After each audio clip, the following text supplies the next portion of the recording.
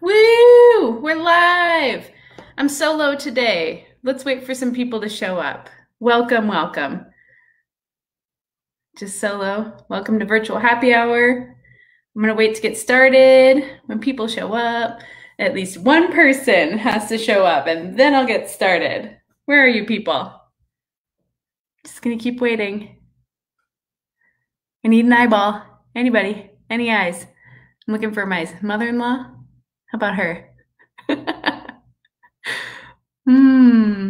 Okay, let's get started. So, as some of you may have noticed, welcome everyone to Virtual Happy Hour. I'm by myself today, but I do have a special guest. Kaila Jo couldn't be with us today, and she's sorry. She has a little tension headache. You know how that happens, guys. So we're giving her a break, give her a bottle of wine so she can make it go away. So, welcome, welcome. I have a comment already. Hi, Jackie. So, today we are talking. Oh, I'm sorry. I forgot to pull up all my banners, people. Okay, here you go. Welcome. Hi. Oops. It just gave away my secret. Okay. We have a special guest because today we're going to talk about wine and art. And we're going to do a fun thing where we are pairing wine with art movements. And so I am bringing a special guest with me today. And here she is. If I can make my thing go. Hello. Shelly. Hello. Welcome, Shelly. Oh, I always do this the wrong way. Yeah. That's the way. Association. Welcome. So Shelly is going to be our expert panelist because she's in the arts. Okay, she's our. I'm going to do my best to so welcome. Help keep this going. Yeah, thank you for having me. I'm excited to be your first guest. I love this. I'm happy to have a guest. This seems like fun. I'm really sad that Kaila Jo couldn't be here for this, but we'll do this again. I think that we'll like having you. So. Oh, great. I feel like I'm auditioning. Oh, well, yes, as you should. Yeah. Makeup. So tell the people who don't know you, just in case, tell them a little bit about yourself, just a smidge. The smidge. Okay. Yes, my name is Shelly Bodorf. I'm the executive director of the Fort Dodge Fine Arts Association, and that is my role here today. But I am also a community and college coordinator for Iowa Central Community College, and I am their accompanist, and I do all kinds of nonprofit work with the theaters and various other art and culture groups in Fort Dodge. You're a busy individual, very busy. I am a busy individual, but I don't have kids, so the arts get to be my family. It's true. Oh, yeah, that was really kind, wasn't it? Yeah. The arts is my family. The arts is your family. I mean, what other family could you want, really? The arts is nice. It doesn't talk back. The arts always prevails, and no matter what kind of hardship or turmoil is going on, the arts always win. It's true. But not the money. Yes. So we're here. We're going to talk about wine and art. But first, before we get there, virtual cheers. Yes. People. Cheers. So what wine do you have today, Shelly? I am drinking the Goldenrod. Well done. Good choices. It is delicious. Delicious. I have the Petite Pearl. So we're wined. We're ready to go. So let's do this. Let's talk pairing wine with art. I wanted to say this is all going to be a surprise for Shelly for the most part. She's presenting the movements, but everything else is kind of a surprise. And I have one thing that I wanted to throw in there. I don't know if anybody knows about this, that you can travel virtually with the Google Arts and Culture app. So I guess I'm trying to bring this together because I feel like we're going to talk about all these things that you might need to go to a museum to see, but really you don't have to. You can go virtually, get your wine, pair it. Okay, so let's do this. Let's do this. All right. Good luck to us. Good luck to us. Okay, so I can't remember. Did we decide that you're going to throw out the movements first and then I will decide? Okay, here. Let's start here. Okay, you want to start with the Renaissance period? Yes. Okay. So First, you tell me when you. I'm just gonna compare what I think, but you tell Okay. me what you think when you think Renaissance. Well, it's renewal, right? It's renewal and refresh and the new dawn. It is. We need a re-Renaissance right now. I feel. Great. Great. And so for that time, I was thinking goldenrod, which is perfect. You're having it. Perfect. Yes. I am really enjoying looking at the Mona Lisa and drinking my goldenrod. I'll bring it back. Okay. Yeah. So here, yes. Let me move this banner out It of the way. also matches her complexion a little bit. Yeah, it does just a smidge. The color of goldenrod matches the golden hue of the Mona Lisa. Sorry, hi, Kathy, Beachy Dubs. I missed that. Hey, Kathy. So yeah, I feel like, when you're thinking like renewal, I don't know. I guess goldenrod really just like fit for me. Hi, we're back. Here's our faces. Oh, hi. Like, so well, okay. I looked up the definition of goldenrod. Do you know the definition of goldenrod? I mean, I know that it's a plant, but go on. Tell me the definition. Well, but it encourages growth, and it is also a sign of luck and good fortune. Oh, that's awesome. I love that. Huh. Yeah. Well, I think you're right. So there, Megan. I gotcha. Love it. You did your research. This is a good audition. You're nailing it. Good. But yeah, I mean, the Renaissance was a good time, was a pivotal time for literature and art and philosophy. And, that artwork has carried over through today too. So like you said, you can easily take a virtual tour on many of the online museums. I'm trying to think of examples of Renaissance work in our community.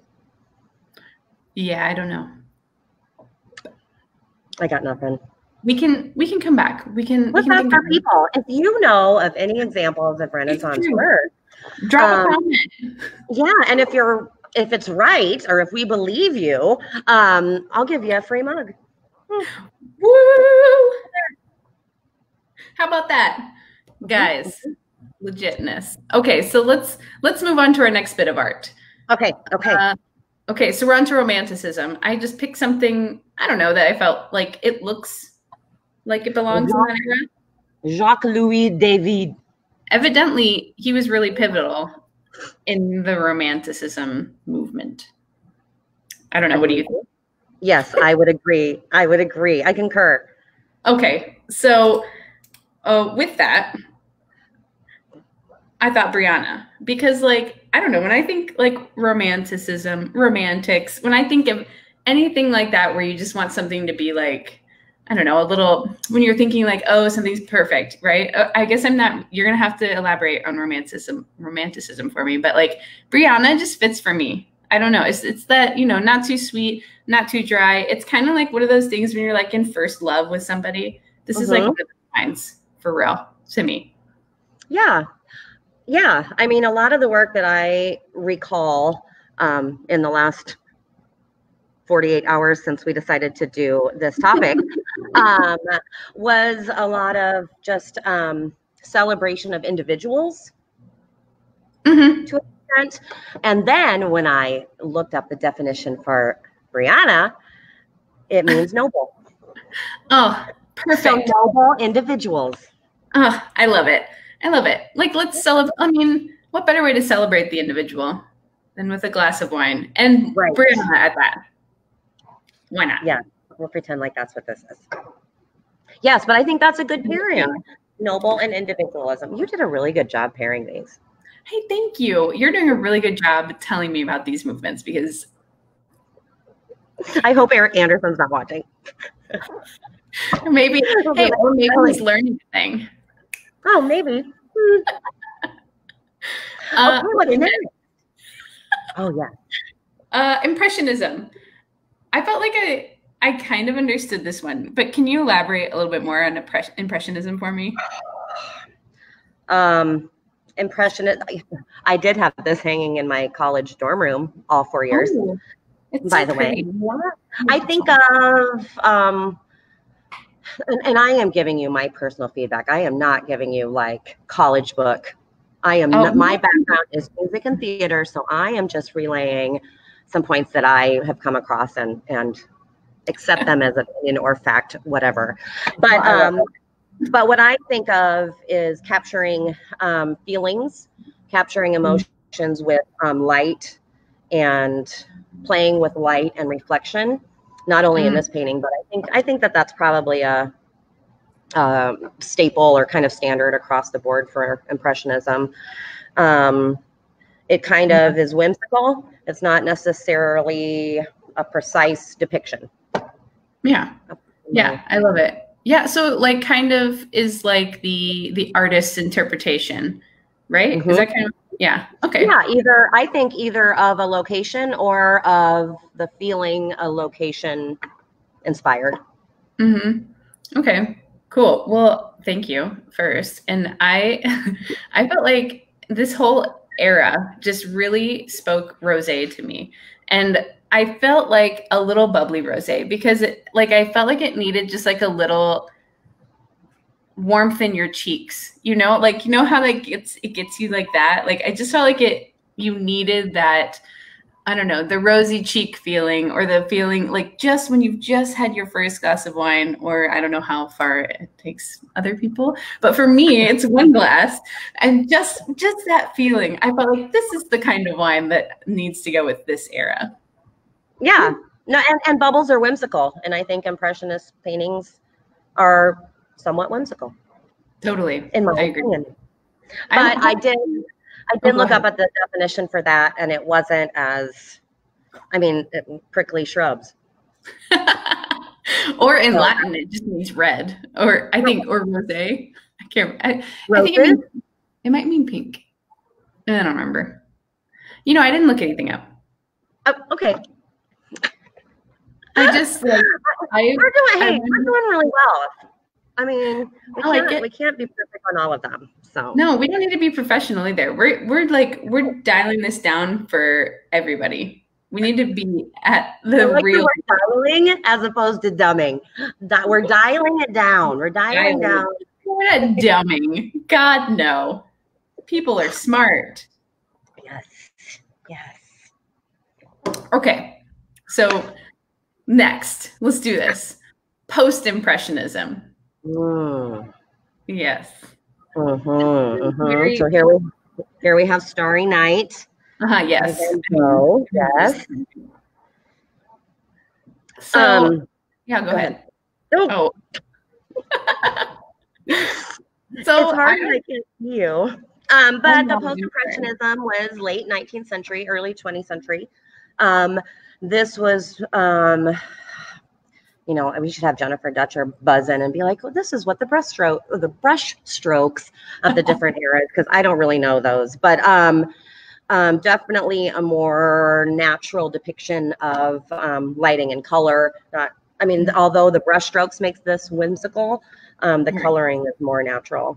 Not only Van Gogh, there's Gauguin and Cezanne. See, I am recalling a lot of my 7th grade tag class material right now. I don't remember that time in my life at all. Yeah, there's a reason I do that I can't share, but I'll share with you later. Well, let's talk about that later. Yeah. So that's kind of my impression. What's your impression? It felt like a little more. It felt like the impression was getting more like you were saying, like more like closer to reality.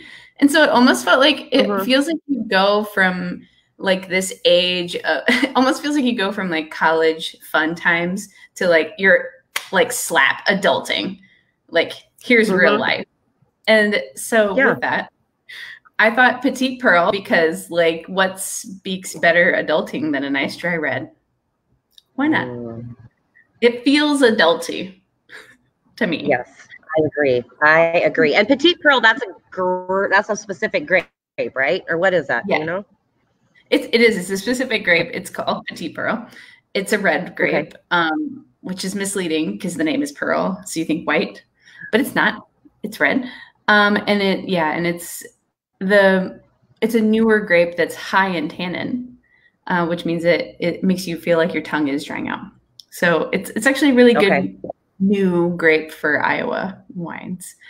But anyway, it feels like is that one of the ones you grow? It's what Jerry Cooper grows for us. Oh. So still in Webster County, for those of you that know. Okay. Cooper Vineyards. But yeah, Petit Pearl. Cheers. It feels very, like some people think like, oh, you have to be an adult and drink red wine, which isn't the truth. You can drink whatever wine you want, guys. But for that stereotypical feeling, this felt very like harsh reality. And I guess I wasn't thinking like post-impressionism wasn't harsh reality, but it was like a little more realistic to me. Adults. I mean, we hurry to be adults forever, and then we're, here we are. Now what? Kids, if you're watching. First off, kids, if you're watching, you're not supposed to be watching because you're not old enough. Second, don't grow up. Oh, no, it's not all it's cracked up to be. Nope. But next, let's move on because we get to do these fun adult things. Cubism. I felt like Pablo Picasso was like super representative of this, but go ahead. Tell us about Cubism. I mean, Cubism is the perfect example. It's geometric shapes. It's collage type work that came later. Avant-garde comes to mind. These would be the Picassos. And also not only with art, but I believe in Cubism, architecture took kind of an interesting turn as well as literature. So yeah, I mean, we could do authors and wine. We could go so far. There's so many options. Okay. But with Cubism, I can't tell you why, but I like St. Pepin felt like the right thing to do here. Like it needed to be a little bit sweet and a little bit tart. Not tart, but like a little bit dry, but a little bit sweet. And like just hitting the right note right in the middle. Like it felt like, I don't know, it felt like the right thing. Plus St. Pepin is kind of a weird grape. And I felt like Cubism was a little strange. It is a little strange. And for me, it's kind of a comfortable, unsettling, being comfortable in the uncomfortable is what Cubism is to me. So. Yeah. And I feel like that's St. Pepin. Like St. Pepin is like, it's something that you feel like but then it's not. It's like a Sauvignon Blanc, but then it's not.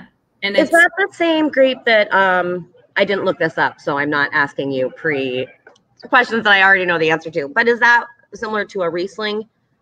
No, that would be Brianna is more like a Riesling for us. Okay. St. Pepin is, I feel like, sort of Sauvignon Blanc, but also it's not coming to me. I lost it. Sauvignon Blanc is the main one for me, but it's also a little bit like Pinot Grigio. Okay. So it's just a little, it like reminds you of both, but not. So I don't know. It's comfortable and the uncomfortable. Makes you feel uncomfortable, just a smidge. But also it's delicious. Then it's a win-win. Perfect. Okay, so we have two more movements to move through. And then we can, I don't know, do whatever we want. Surrealism. Okay, surrealism. This was like, Salvador Dali is probably my all-time favorite artist. Maybe that's super cliche, but I just loved his work. I think it's amazing. It's weird and it just echoes my odd high school years. Like I love it. And it's super recognizable. I mean, people cannot know that much about visual arts and say, oh, this is that Dali guy. Yeah, I know this one. And Frida Kahlo is another one from that surrealism era. All surrealism screams to me is like trippy, tapping into the unconscious, imagining things that aren't. I don't know. It's probably, we'd have to read the books. It might be what a acid trip is. I don't know, Megan. I don't know. But when you're tapping it, when I think about things being tapping into the unconscious and being a little schwarmy, is that a word? I don't know. Formally? I don't know. Schwarmy. I don't know. I made that up just now. I need to copyright that. But yeah, it's a lot of imagery. We're getting into the 20th century. Yeah, I love this work too. I not only this work, but just the whole era. I think it's interesting and it's unpredictable, and it makes me happy in an uncomfortable sort of way. Agreed. Yeah, I love it. Sorry, I have to come back. There was a comment from Anne. She said that Saint Pepin is so crisp and edgy, just like Picasso's cubes. Thank you, Anne. That's exactly what we were trying to say. We couldn't get it out. Anne got it for us. Yeah. Thanks, Anne. Yes, thank you, Anne. But now we have to make sure we're right with all of our facts. I didn't know Anne was watching. It's Anne and Amanda probably. Okay, so what was your pairing? Yes. Sorry, here it is. So Geneva Red, because like the surrealism is kind of trippy. I feel like Geneva Red is that grape. It is not your typical grape that you put in a wine. People did not think like we had the brains when we made this into a single varietal wine, because it was typically this was blended. People did not put Geneva Red as a single variety grape wine, and it's weird but delicious. And it's like it pleases you, but it's weird. Are they grown in the U.S.? Geneva Red? Yeah. Yes. We grow them in our 10 acres of grapes. Oh, you do? That's what you have. See, I don't know. Okay. Yeah. I thought maybe you took an annual trip to Switzerland. Can Switzerland grow grapes? Probably not. But I think of Geneva. When I hear Geneva, I think of Switzerland. I'm trying to think where Switzerland is. Geography, people judging me. Geography. Okay, then yes, they could. They have to, because Germany can grow grapes, and Germany's north of that. Yeah, it's right there. Yeah. So then, maybe they do grow grapes. Maybe we do go to Switzerland. We'll have to save the actual facts for the next episode. Tune in next time to find out. Yes. I like it. Okay. Last one. Let's do this. Let's wrap it up. Yep. Pop art. This stuff is fun. I enjoy this. So Andy Warhol, classic. Everybody knows this guy, right? I would think so. I'm thinking of the 2009 Obama campaign. Like, this was all over it, right? Like, wasn't that kind of a big deal? Yep. It just has been. It pops up every now and then with different celebrities, and then yes, the Campbell soup cans piece, and people rip off, this type of look all the time. I like it. I love the mass media kind of era. I'm actually. I'm sitting in front of one of Thier's pieces. That was the former director of education at the Blandon, and she does stuff like that, mass media, mixed media stuff in her work, where it's painted and also has overlying collage type pieces on top of it. Pop culture, mixed media, fun, vibrant. Usually has a strong message. Yeah. So I thought with the pop art, I thought Le Crescent. It just seemed like, it has a strong message. That's for sure. Le Crescent really hits you in the mouth, as it were. It seemed, and I feel like that's sort of what pop art does, just kind of hits you in the face. Yeah. So I feel like then viewers in the virtual realm, take yourself to the Google Arts and Culture app, or just go to a website, any museum website, and you can just scroll through that art, pick your art movement era, grab your bottle of Silver Creek wine, or any wine. I can give you alternatives. Preferably. I can give you alternative suggestions. Leave a comment if you want an alternative. I don't know where the comments are. Okay, guys, leave a comment. Oh. Yeah, and I'll give you an alternative selection. But a couple things real quick. If you're into kind of the more progressive and modern type art, I really like the Mass MoCA exhibits. Those are from the Modern Art Museum. And I've been to several of their pop-ups and some of their on-site locations, and they just have really interesting pieces. If you're looking for something a little bit more contemporary, if you want something a little bit more traditional, the Louvre even has a whatever, a virtual tour. So right. And so what's the Met in New York? They had some really good information too. Just beyond that, I mean, you can check out all the art right there. I mean, obviously, in not COVID times, like go visit these places. Go to Europe though if you want to drink while you're looking at the art. Yes, that's what I recommend. You can't do I'm that. gonna have to do some field research very soon for we're gonna need to write that off. Yeah, you're probably going to need to send me to Switzerland to pick up your next grapes. Also, you know, because of the times we're living in, there are a lot of just local and small, you know, mom and pop shop artists that are able to do virtual exhibits and pop-up exhibits. And so you can find all kinds of information on that online. I'm going to need those people to be in my life. Okay. I'm going to find them. Okay. I need to see some virtual pop-up art. Yeah. I just have to say that I think you were a big draw today. We've had a lot of viewers. So, hey, viewers, welcome. Shelly's here. I never know. I think it's this way. No, I never know which way to point. Shelly's here with the Fort Dodge Fine Arts. She joined us today for virtual happy hour. We miss Kaila Jo. But yes, that would have been so fun.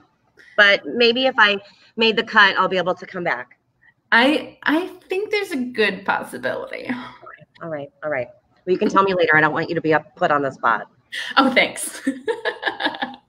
Well, anyway, cheers to those in the virtual world. I'm almost out of wine. So that means we have to be done. Okay. All right. Bye.